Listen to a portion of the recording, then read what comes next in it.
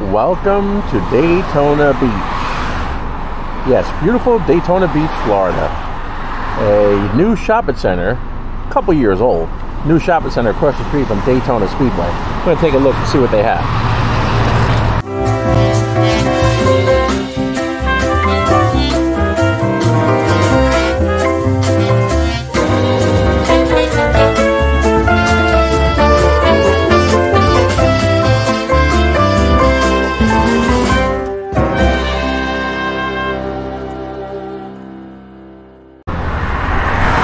That is Daytona International Speedway. International Speedway Boulevard, Daytona Beach. How would you like to be staying at that hotel? And as you come off of I-95 and you're heading into Daytona Beach, shopping center on the left, Daytona Beach walkway, famous welcome to Daytona Beach, and the Speedway on your right. Right across from the Speedway, you're going to pull in and make a turn into the shopping center right here. One Daytona.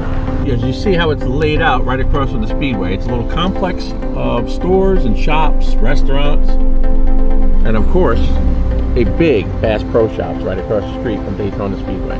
For the longest time, this was an empty lot.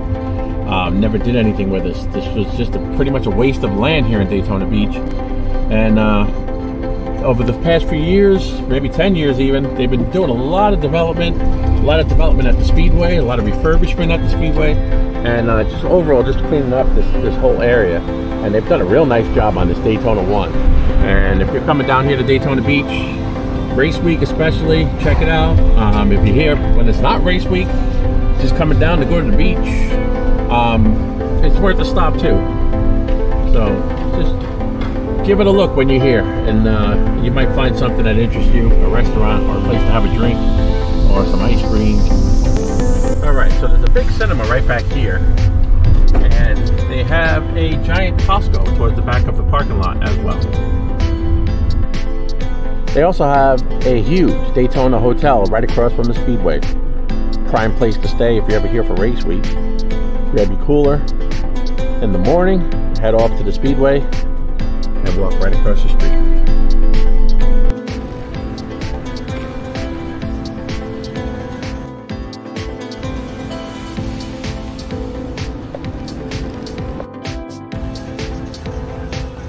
Daytona has a luxury theater, has game time, game room, the athletic store. There's a bar, a few bars in here actually, I should say. There's a Daytona Hotel, Four Rivers Smokehouse, barbecue, Rock Bottom Brewery. A huge, giant Bass Pro Shops is right here. Elements of Design, Consumer Cellular, Guitar Center, Italian Restaurant, P.F. Chang's. Apartment complex is coming in. It says coming soon. There's a Gallery 500 in here. Sunglass World, Bull and Boar Barbecue Shop, Donnie's Donuts, Ben & Jerry's, Foxtail Coffee, Jeremiah's Italian Ices. And it goes on and on and on. There's a ton of stuff. If you can't find something that pleases you in this place, I don't know what to tell you. So this is a Four Rivers barbecue right here. And they've been around. I believe this is a chain. There's a few of them. Really good barbecue. And as you come around to the side here, there's a giant Bass Pro Shops. And I've been in there. And let me tell you, it is huge in there. It's 2 stories, 2 levels up around the upper. There's like a little walkway that goes around the top, and you should be able to find what you're looking for in that place as well. So Rock Bottom Brewery right here. This is a brew pub.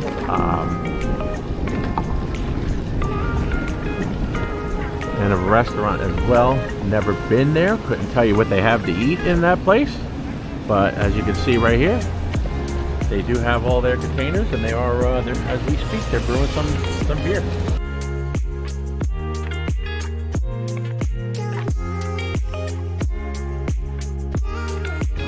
There is the hotel,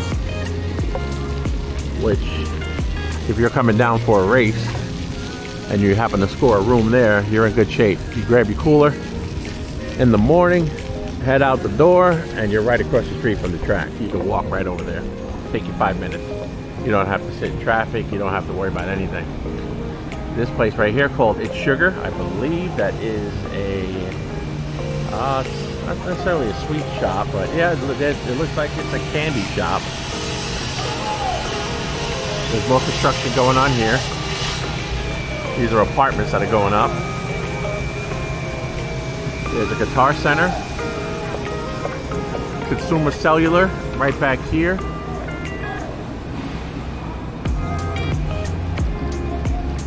And it's pretty quiet right now. I'm here kind of early in the morning. It's usually a lot busier than this. I just kind of wanted to give you an idea what's back here and show you. Because I've been here a few times myself, but every time I come, there seems to be something added or something new or something's moved. Something that used to be here is not here anymore. It's constantly changing. I guess they're just trying to find the right mix of shops because it is fairly new. But they'll get a nice combination of shops in here, and that probably should be it. There's a nail spa.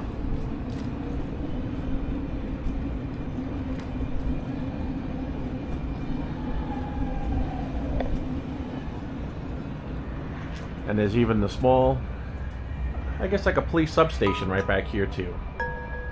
Daytona Beach Police Department. Red Line Athletics.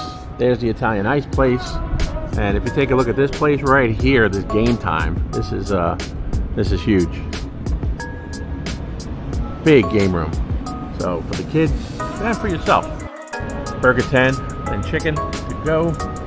Never been there. I'm not sure what their menu looks like, but I have heard a few things about that place. It's supposed to be pretty good as well. So there's a running shoe place. Stoke Poke, which is another restaurant back here. They have some seating outside. Take a look.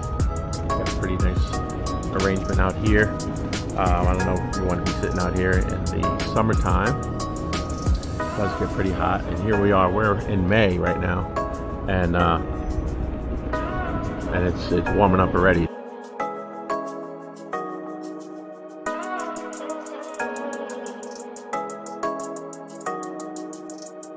Cross over here, we're going to take a look at this Game Time. Like I said, a lot of these places are not open yet because it is so early, but they have little seating out here as well.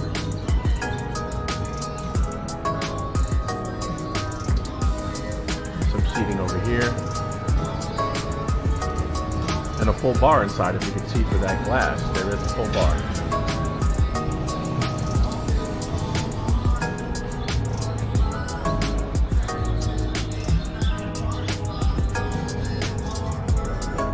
Here's their hours. They're open till 11 p.m. and till midnight on Thursdays, 2 o'clock in the morning on the weekends. So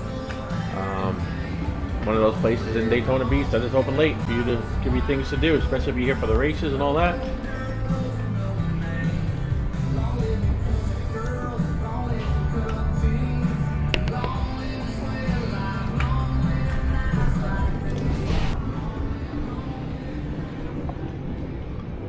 So it is pretty quiet this morning. Like I said, this place gets, at night in the evening, it gets real busy around here. There's usually a pretty good crowd of people, and it's usually some live entertainment, some music, but there's always something, some kind of entertainment going on. So as you grab your beverage, have a drink, this is the place.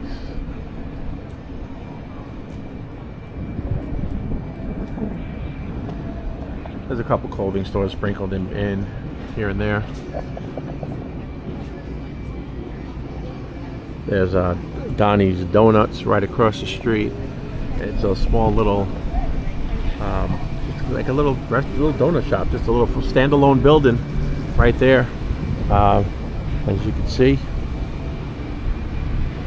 And that's right near the little, there's a bunch of little traffic circles as you come in. There's a traffic circle there right near the Guitar Center as you pull in. And that's where the Donnie's Donuts is located, in the shadow of this hotel, One Daytona Hotel. Balcony up there, a little restaurant seating area up top. And there's a gallery down there. There's a couple shops that are actually built into the hotel itself. And you see that little area up top.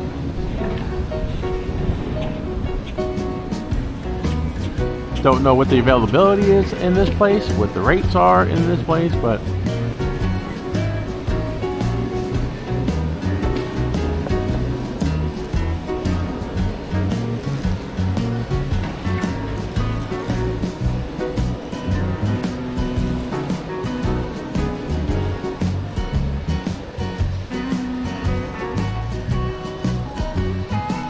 alright, so we're going to take a quick ride in here into the hotel, take a look at what the lobby looks like, see what they have inside. And that's the elevator to level 2 is reception, Sir Malcolm Restaurant, Roof Lane Bar. There's a pool, fitness center, fire pit.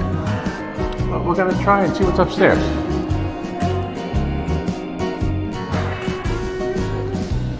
And here is a show car down here in the lobby.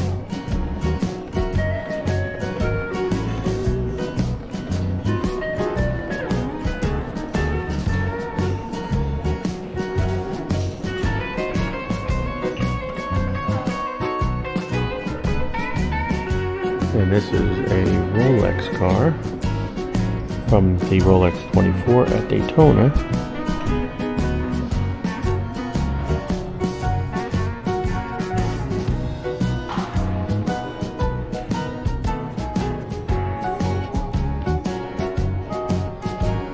.550 horsepower, top speed 225. These cars are amazing. We'll click here in the lobby to read 70 years of Chrysler.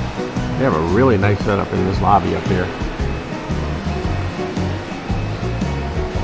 A little gift shop here that doesn't appear to be open just yet.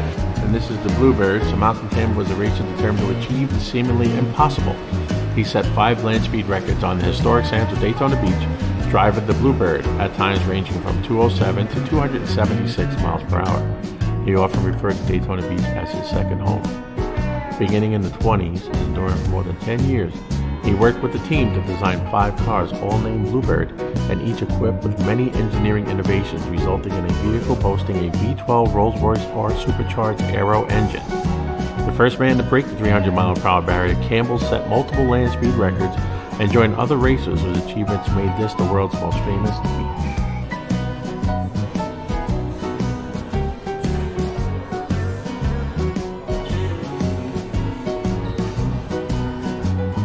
And you can see the Speedway right there across the street.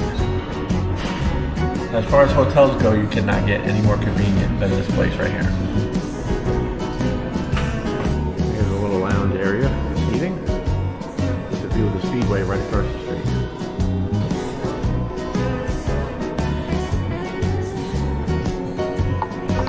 A little lounge up top here.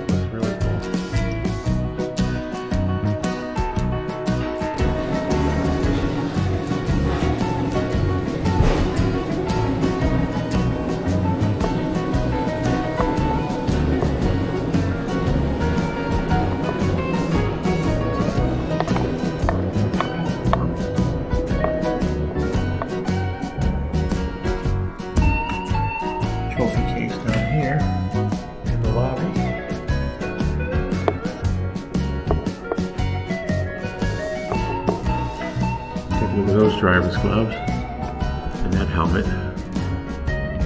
That would be the driver of the Bluebird. That's a medallion right there, token.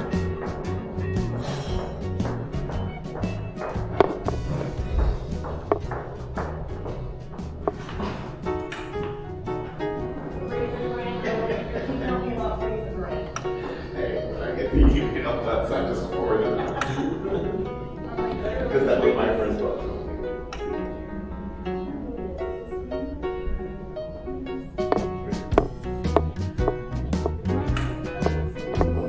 And here's some restrooms on this side.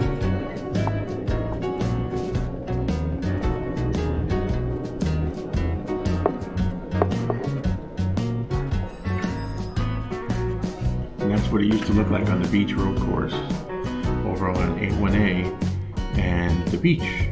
That's over on beachside, and that whole area down towards Ponce Inlet is, I mean, obviously it's still there. It looks a lot different now because there's condos, but that was actually the original race course. It was a street road slash beach course, and they used to run down south on A1A, cut across, come back up the beach, heading north into another cut, and go right back out on A1A, right back out on the regular road that everybody else was able to use. Pretty unique thing. And if you're ever in town, go down to that area too. There's a nice little restaurant bar called the North Turn, which is actually on where the North Turn was located. And they have a lot of historical artifacts in there as well.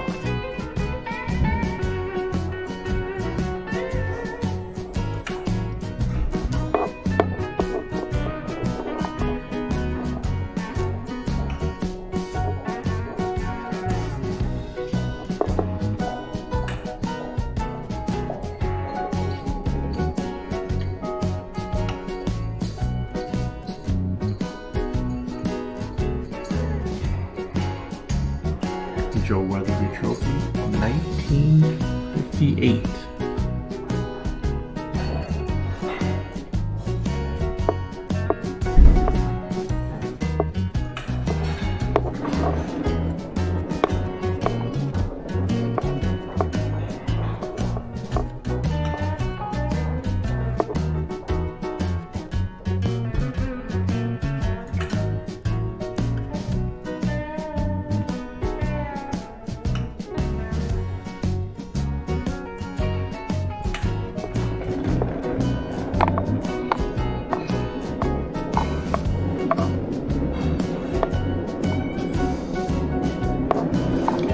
Like the entrance or the exit out to the balcony.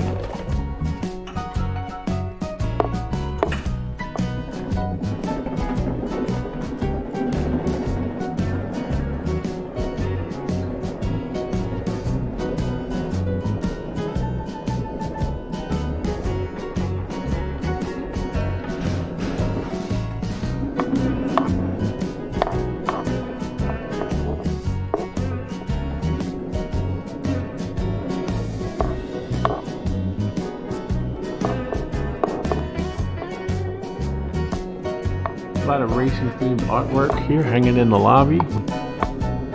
What else would you have here in Daytona Beach?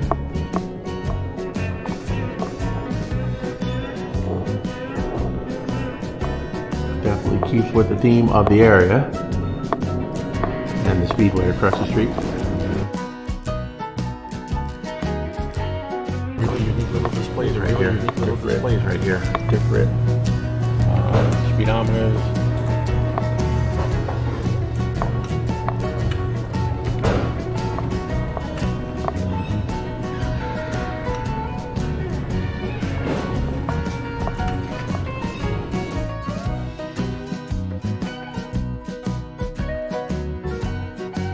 I believe this was a Daytona 500 winning race car right here.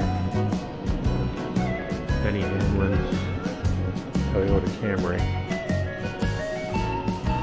And what they do with these cars, they sit in the museum over at the Speedway, which used to be known as Daytona USA, and they sit there for a year, and they get the car back on the morning of the following year's Daytona 500. And it gets presented back to the driver. So when they win the Daytona 500, they lose use of that car for a full year. 1 full year. It's in the contract when they sign up for the race. And then they get the car back. And I guess in this case, they decided to display the car here across the street at this hotel. The Joe Gibbs Racing Toyota Camry, driven by Denny Hamlin. So I'm going to wrap it up here at the hotel. Straight from Victory, straight from the racetrack. It's a beautiful hotel. If you're in here, you got to check it out. The lobby, the race cars in the lobby, the historical artifacts that they have here. It's very quiet though. It's kind of why I'm whispering, but it's definitely worth a look if you're in town, and if you have a chance to stay here, even better. And a show car out front here.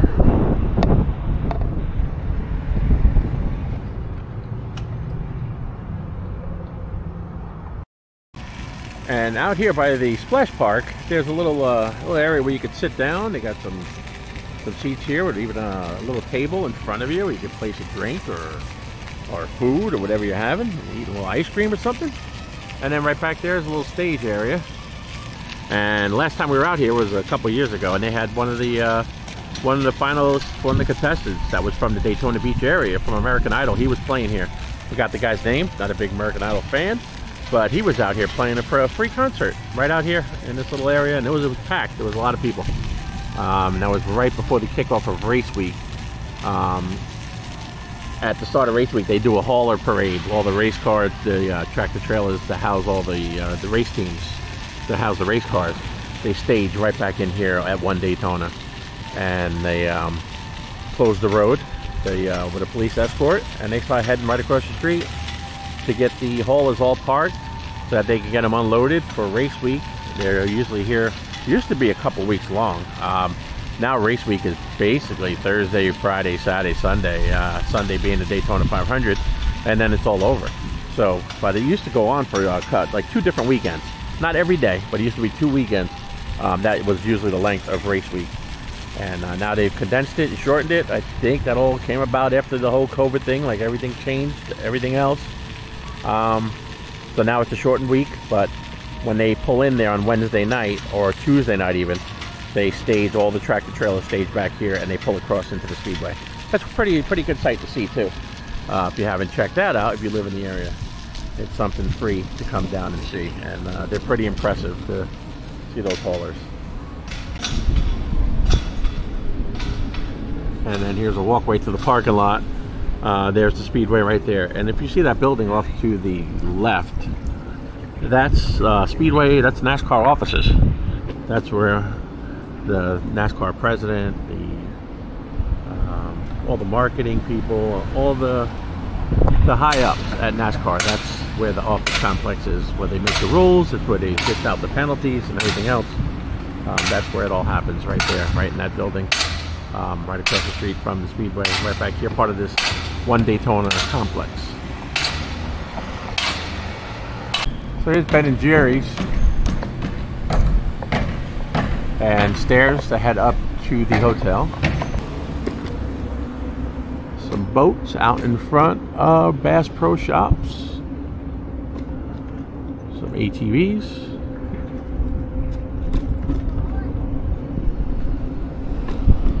And we're going to duck inside real quick just to show you, take a look at what it looks like in there inside the Bass Pro Shop.